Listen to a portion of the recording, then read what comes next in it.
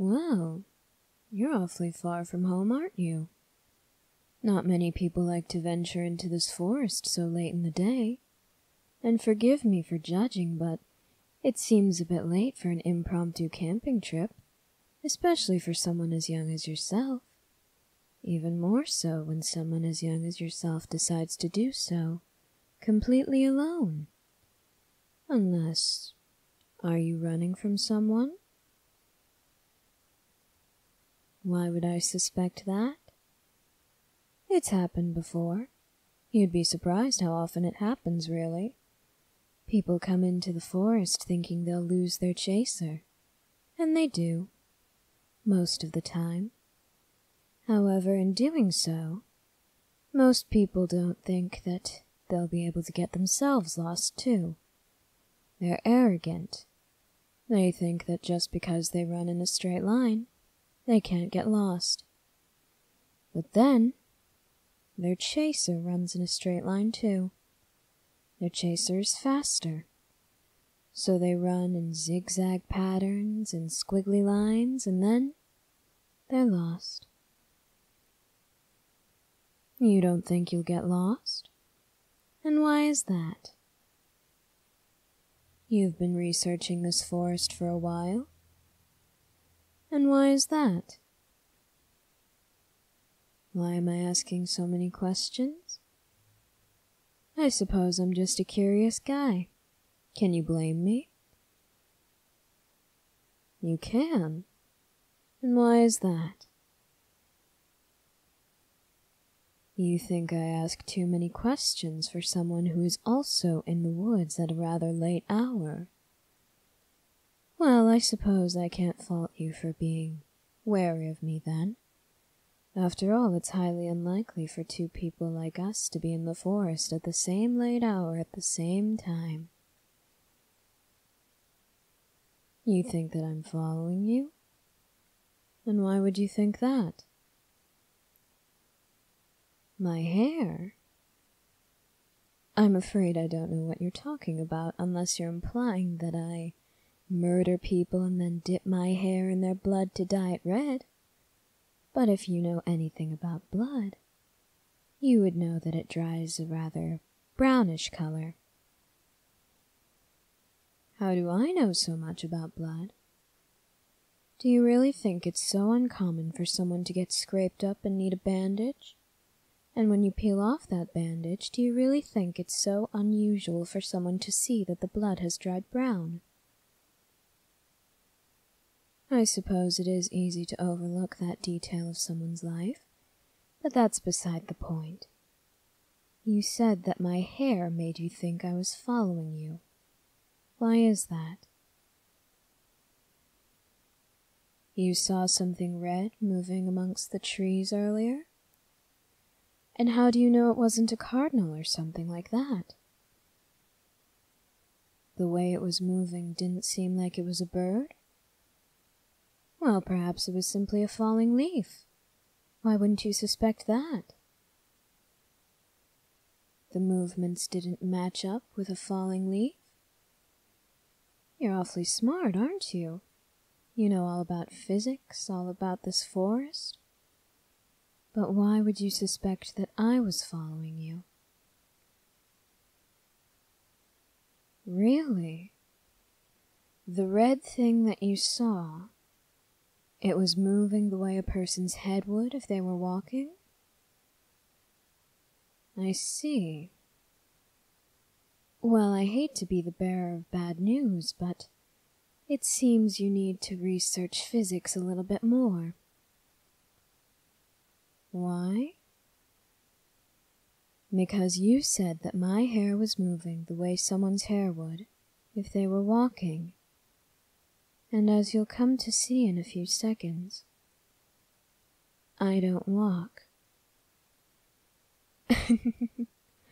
Now, don't struggle, don't struggle. You're only going to exhaust yourself, and then I can't have any fun with you. No, that isn't what I mean. I'm not going to torture you or eat you alive. After all, that would be rather boring, don't you think? What am I going to do with you? Well, I still need to decide, actually. I wasn't expecting anyone to come into the forest at this hour, much less on a day like today.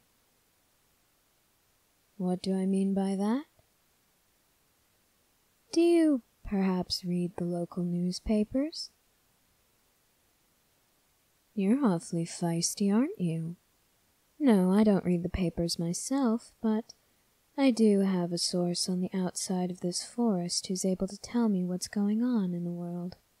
And he told me that, just today, there was a headline saying that a girl's body had been found in these woods, rather recently, too. I take it then that you don't read the paper. After all, if you did, you wouldn't have come here in the first place. Really? That's why you came here. Would you care to elaborate on your little story, then?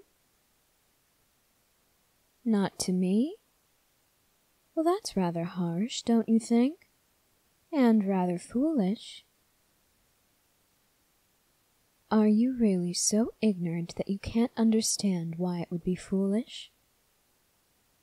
Very well, then. You realize that I'm holding you in my tail, right?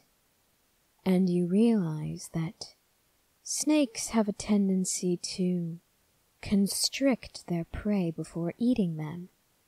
I said I wasn't going to eat you, but I do know how to treat broken bones, so it would be no hassle for me to crush you until your ribs broke, and then treat you until you told me what was going on with you.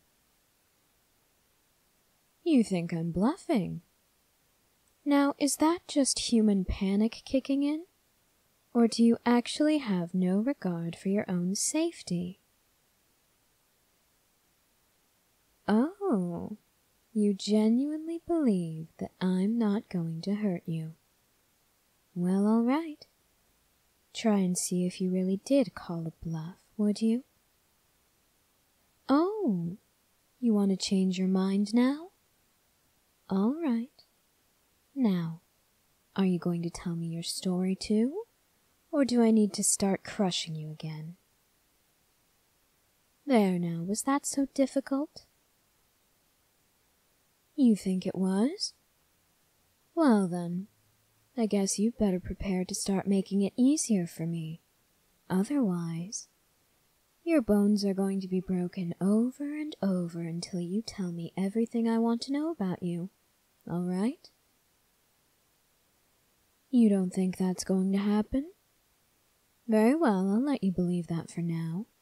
But in the meantime, you promised me a story. I expect you to fulfill on your promise. Good. Now tell me, why did that girl's death interest you so much? She was a friend of yours. I see. Were you close enough that I should offer my condolences, or were you merely friends who occasionally spoke to each other? You were rather close? Then my sincere apologies for your loss. No, I didn't know her. I did, however, see her body once. It was rather strange. She almost looked like she'd been drowned. But the odd thing about that is, well, as I'm sure you know from all your research, there are no bodies of water in this forest. No bodies of water close to it either. How very odd that she should be drowned in the middle of dry land, don't you think? That's why you came to investigate? Did you perhaps suspect that there was something the police overlooked? You did? Well, I certainly would agree with you on that, but I doubt that you'll find what you're looking for. Why is that? First of all, you're acting under the assumption that I'm going to let you go any time soon. Second of all, before you start complaining, whatever did that to that poor girl, That isn't something that you want to mess around with. Trust me on this. What makes me say that? Take a look around you at this forest. Take a good, long look. You're going to notice some differences between this forest and every other forest on this planet. Can you see it?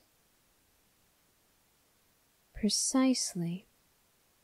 The sun never shines through the leaves of the trees. Oh no, I'm not exaggerating. It never breaks through, which is rather aggravating for me, but I've managed to find other ways to get heat. Like what? Well, I am partially human. I do possess enough intelligence to know how to make a fire. Not to mention I've found several campers here before, and I may or may not have stolen some of their camping supplies. Sleeping bags, blankets, things like that. No, don't worry, I never touched that friend of yours. I will say I'm a thief, but I'm no murderer. Well, unless of course you count killing in self-defense as murder, but I highly doubt anyone would consider that true murder. There's something else on your mind? What does the darkness have to do with why you don't want to find what killed your friend? The darkness, it covers everything. You might have a flashlight, but that's not going to do you much good in a place like this, where the creatures have adapted to living in the dark. They can blend in with anything, not to mention they can see through the darkness more easily than you can, especially once those batteries in your flashlight run out. And then you'll be alone and defenseless. Why do you think I'm not letting you go anytime soon? Don't be fooled. I'm not keeping you because I want to protect you. Far from it, actually. I just know that I can use you in other ways that don't involve killing or hurting you. Such as entertainment, of course. After all, humans possess qualities that are rather amusing. For instance, you tend to get flustered rather easily. You get embarrassed, you get angry and annoyed. Those things are rather amusing to me, since most people who see me, well, they're usually scared at first, but then I get on their nerves, and usually they'll try to kill me, at least if they live in this forest. But you can't do that, so I can have my fun with you and never have to worry about you hurting me. Oh, really? You'd entertain me willingly? And what's the price for your compliance? You want help? Let me guess. You think that having me assist you will allow you to find out what killed your friend? Oh no. I mean what, not who. Because if anything in this forest killed your friend, we're dealing with a creature that you could never dream about, even in your worst nightmares. That sounds far from a person, don't you think? Indeed, I am right. And since I am, I suppose you would need my help if you were going to solve this little mystery. Tell me, though, what was your friend's name? That wasn't mentioned in the article that my friend found. Ryo Nakamura. And what did she look like? Yes, I did see her body before it was taken away, but I want to make sure it was actually her body that I saw. If I'm mistaken, after all, we might be looking for something else entirely. So what did she look like? long blonde hair and blue eyes? Well, her hair didn't look all that blonde when I saw her, but her eyes were unmistakably the ones you're describing. Very well, then. In fact, I think solving this little mystery would be more entertaining than anything I could think of. Yes, I believe I am saying what you think I'm saying. You've got yourself a deal. If you'll provide the entertainment, I'll provide my assistance.